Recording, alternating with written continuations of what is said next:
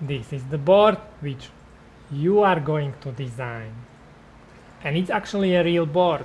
You can see it here up and running, and here you can see a closer look at the board. You really can design this board. It's not so difficult, you just need to know how to do it.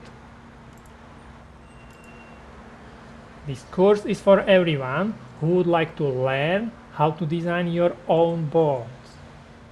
This course is also for everyone who actually know how to design boards, but in different tools, for example Eagle, and now would like to move to Altium Designer.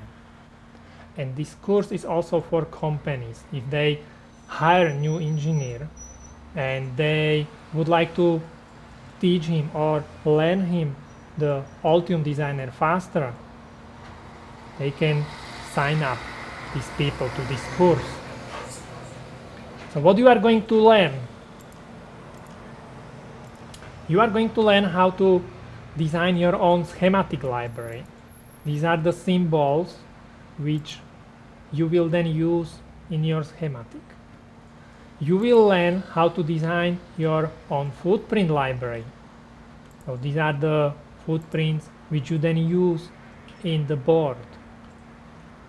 You will learn how to draw the schematic, how to connect all the symbols, and you will learn how to do layout.